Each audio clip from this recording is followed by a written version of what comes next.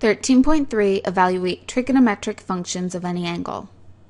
So today, for all of you guys out there, I have a really good pickup line. I'm telling you, Harry, she's really the one.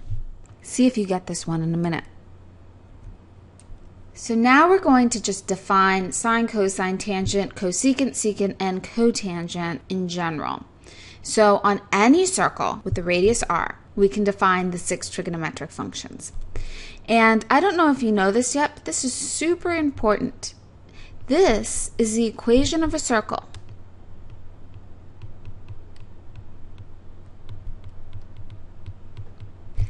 X squared plus y squared equals r squared. That is the equation of a circle, how you would graph any circle. And so how do we define these 6 trigonometric functions? Make sure you're concentrating really, really well right now, because this is super important. What I want you to think of whenever we have this unit circle and we're doing any trig stuff, I want you to go back to your right triangles. You could stick a right triangle. I'm just going to go ahead and put it in the first quadrant. I know this triangle's in the second quadrant, but I'm going to put it in the first, just like this. And so now my theta is just this angle. And your theta in any triangle that you put here is always going to be coming from the origin, okay? So it's always going to be touching that. That's where your theta is going to be coming from. Now, of course, since we're on the xy plane now, this length here is just x, and this length here is just y. And since we're on the circle that we called it with a radius r, this length right here is just our r. And so what is sine of theta? The sine of theta is just going to be y over r, opposite over hypotenuse. Our cosine is just going to be adjacent, which is the x, over the hypotenuse. And our tangent is just going to be opposite over adjacent.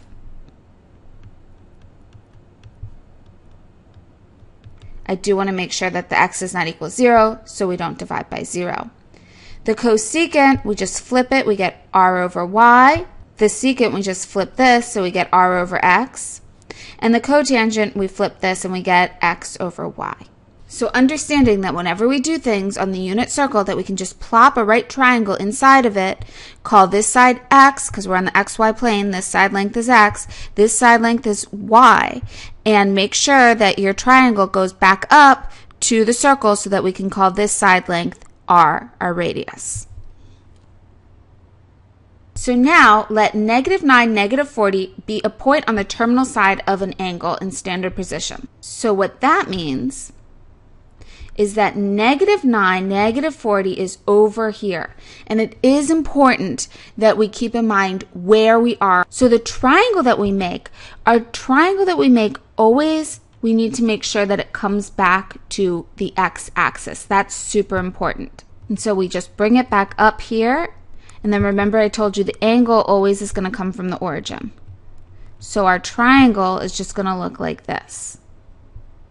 Let the x be the -9, and I know that side lengths can't be negative, but please put the negative numbers so that you make sure that the signs of all your trigonometric functions are right. So this is -9, this is -40, and then how do we find this side length? We have to do a squared plus b squared is equal to c squared. So let's go over to our calculator. So if you're going to do -9 squared in your calculator, you must have those parentheses. Otherwise, you're going to get the wrong answer every time.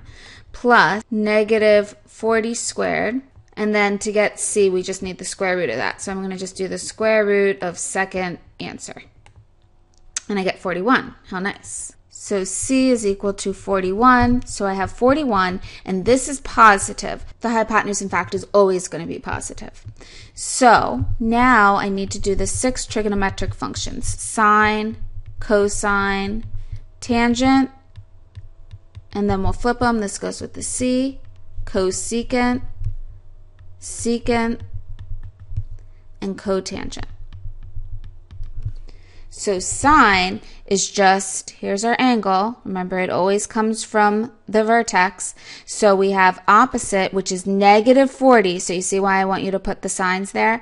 -40 over 41. Cosine is -9 over 41. Tangent, opposite, -40 over adjacent negative 9, and that's 40 over 9. Flip all these things, we get negative 41 over 40, we get negative 41 over 9, and then we get 9 over 40. The circle x squared plus y squared equals r squared, which has center 0, 0, and a radius 1, is called the unit circle. So here, the radius is equal to 1, which is what I was touching on in the last lesson. Remember when I said that's why the circumference is 2 pi? So the values of sine and cosine are simply the y-coordinates and the x-coordinates. What do I mean by that? I'm going to go ahead and put my triangle again in the first quadrant because I think it's easiest to think about there. And your theta, remember, is always touching this vertex, so your theta is right here. Since this is on the xy plane, this is my x, this is my y, and instead of calling this just simply r, I'm just going to call it 1 because my radius is 1 in the unit circle. That's why I call it a unit circle, 1 unit. So my sine is simply going to be opposite y over 1, or just y. The sine is just the y coordinate. And cosine is adjacent over hypotenuse, so the cosine is simply the x coordinate. That's going to come in super handy as we go further. Use the unit circle to evaluate the 6 trigonometric functions of theta equals 2 pi. Well, let's think about this. 2 pi is right here on my unit circle, right? Remember, 180 degrees equals pi, so 2 pi is going to be 360 degrees, 1 full time around the circle. Now the problem is, before I was telling you should just plop a triangle in there. How am I going to plop a triangle in here? I can't. So think about, what are the coordinates right here? The coordinates are 1, 0. X is 1, y is 0. So sine, cosine, tangent. We need cosecant, secant, cotangent. So sine is just going to be the y coordinate, or 0. Cosine is just going to be the x coordinate, or 1. And then tangent is just going to be y over x, 0 over 1, which is 0. Maybe I'll put that on this slide. Tangent theta is going to be equal to y over x. Same logic, we have opposite over adjacent. And so secant, flip 0 over 1, and we get 1 over 0. That is undefined. Make sure you don't write that. You write undefined. But 1 we can flip and just get 1. And flip 0 over 1 and we get 1 over 0 again, or undefined. Now let's look at 270 degrees. 270 degrees is right down here on my unit circle. And this coordinate is 0, negative 1. So now let's do sine, cosine, tangent, cosecant, secant, and cotangent. So sine is just the y-coordinate, or negative 1. Cosine, the x-coordinate, or 0. And tangent is that negative 1 over 0, which we can't do, so it's undefined. The cosecant, flip over negative 1 over 1, and that's negative 1. Flip over 0 over 1, and we get 1 over 0. That's undefined. And then let's flip over negative 1 over 0, and we actually get 0 over negative 1, so this is actually 0. So make sure that when you flip undefined, you flip it right. Remember how I said, like, show your work, the intermediate steps? This is one of those cases. Show the negative 1 over 0 so that when you flip it, you get the 0 over negative 1. So the reference angle is going to be hugely important to us. The reference angle is what we actually use when we're making all these triangles on our unit circle. So remember that I just said that there's this one hugely important thing, that you always want to bring your triangle back up to the x-axis. And that your angle is always coming from the vertex. Say your angle's over here. Then your reference angle, if you went and brought this back down, okay, that would be your triangle. So your reference angle is just going to be right here. We were calling that theta prime. That's what they called it in the book. And so if this angle that they give you is theta, then theta prime would simply be 180 minus theta, right? That's how you would find this degree angle, since you know this is 180 degrees. And don't get nervous about this. We're going to do a bunch of examples in a minute. And if I wanted to do radians, then instead of doing 180 degrees, I would just do pi. Now, if my triangle was over here, then I bring this back up to the x-axis. It would look like this, my triangle. And my angle is always the one touching there, and so this would be my reference angle. And so how would I find that? Well, if this is my whole angle, and I just want to find this piece of the angle, then I need to subtract out the whole first top half. So I would do the whole angle thing, and I would subtract out the 180. So I'm just left with this part here. And I could just replace that with a pi. Now let's look at this triangle over here. If this was my side length, bring it up to the x-axis, there's my triangle. The angle always touches the vertex. So if this is my angle, well then 360 minus the angle is going to give me this piece, right? 360 is also known as 2 pi. So this is really nothing that hard at all. Just think back to geometry. You did all of this stuff. If I gave you this piece and you wanted to find this piece, you know that this plus this equals 180. So 180 minus this part is going to give you the missing piece. If you have this whole thing, but you just actually wanted to find this angle, well, you would just subtract out the 180, which was the top. This one, you have this part, but you actually want to find this. Well, you know the whole thing is 360, so 360 minus this part is going to give you this part. I think examples always help clarify things. So let's draw negative 295 degrees. Well, we know negative 270, and we go a little bit more around, right? So my angle is going to lie somewhere up here. So we know that this whole thing was 295 degrees. And so what is my angle? Well, the whole thing around would have been 360. And so let's just subtract off the 295. And so that's 65 degrees. And so that's my answer. It's just, what is this angle, given the rest? So now let's think of 7 pi over 12. Well, let's see. You know, this whole thing would be pi. And so since we're looking at 12, so why don't we call that 12 pi over 12, just to help us a little bit. And half of that would be 6 pi over 12. And so, you know, you've gone a little bit more than there. But remember, your triangle always comes back down to the x-axis. And your angle is always just this little guy there. And so what is that? Well, this is 7 pi over 12. How do we go from 7 pi over 12 to 12 pi over 12? Well, to go from 7 to 12, we need 5 more. 5 pi over 12. So when you're evaluating trigonometric functions, you do want to think about what the sign is going to be. You never need to memorize this because you're always going to just be putting all of these triangles on your coordinate axis, and it's going to tell you what the sign should be just naturally. But let's just think about it. So now I'm always going to group sine and cosecant together because their signs are always going to be identical. Remember, hypotenuse always must be positive. Cosine and secant are always going to have the same sign, and then tangent and cotangent are always going to have the same sign. So that's why I just grouped them together here. In quadrant 1, since both x and y are positive, that means that sine, cosine, and tangent are all going to be positive. But when we go to quadrant 2, we know that x is negative and y is positive over here, right? We have a negative x and a positive y if we're drawing triangles in this quadrant.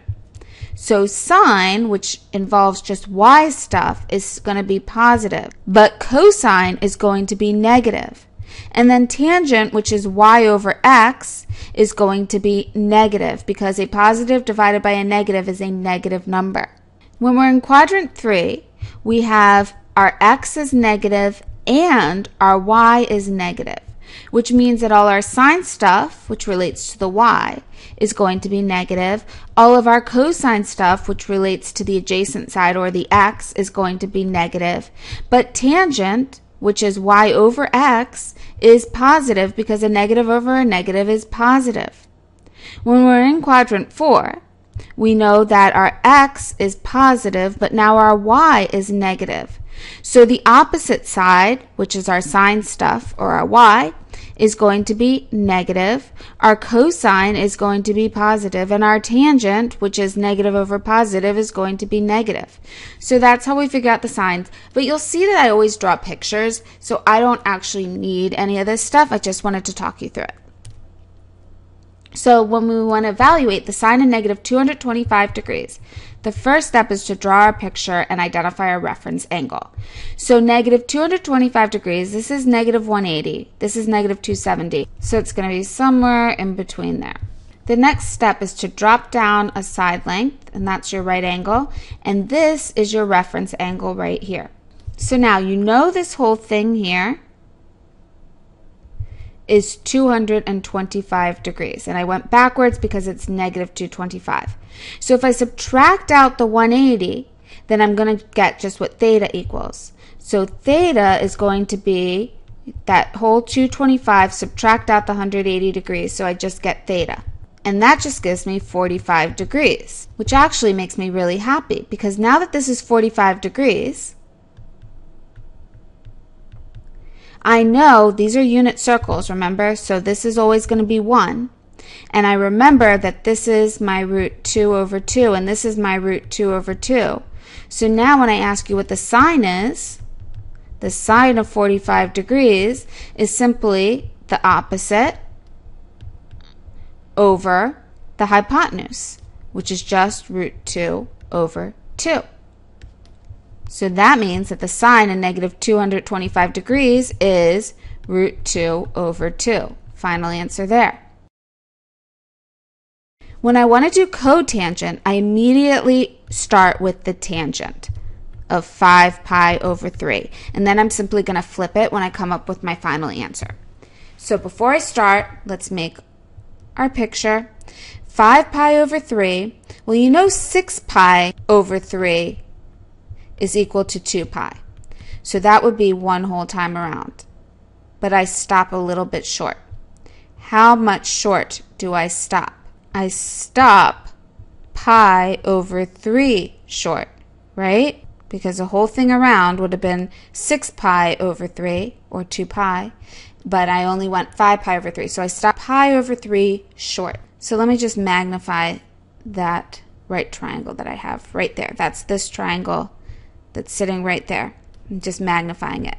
Pi over 3 is equal to how many degrees? Well, remember that pi is 180. So 180 over 3 is 60 degrees. So now I'm looking at my 30, 60, 90 triangle, remembering that this was 1, the one opposite the 30 is a half, and the one opposite the 60 is root 3 over 2. So when you ask me tangent, I simply say that the tangent of 60 degrees, which is the tangent of pi over 3, well, that is simply opposite over adjacent, which is root 3 over 2, keep it, change it, flip it, which is just root 3. Now, before I go any further, you wanted to do this at the very beginning, I want to identify, this isn't simply 60 degrees in the first quadrant. This is actually my 5 pi over 3, so it means that I'm in this quadrant over here. And so this was a negative side length, right? Because the x is positive, but the y is negative over here. So make sure that this is negative, and then this is negative, and then this is negative, and so my whole thing is negative. And so when I do the tangent of 5 pi over 3, you need to make sure that your signs are in check. You just have that negative root 3. When you go to do the cotangent, you do have to flip that 1 over negative root 3. And of course, I need to rationalize that denominator, so multiply by root 3 over root 3. And you're left with just negative root 3 over 3 as your final answer. So in summary, when you're doing these problems, make sure that you draw the picture so that your signs are correct, and make sure that you're putting the positive and negative signs if your y coordinate is positive, if your x coordinate is negative. Here, your x coordinate was positive, so that's positive, but your y coordinate was negative, so this was negative. And that's it for this lesson. Bye.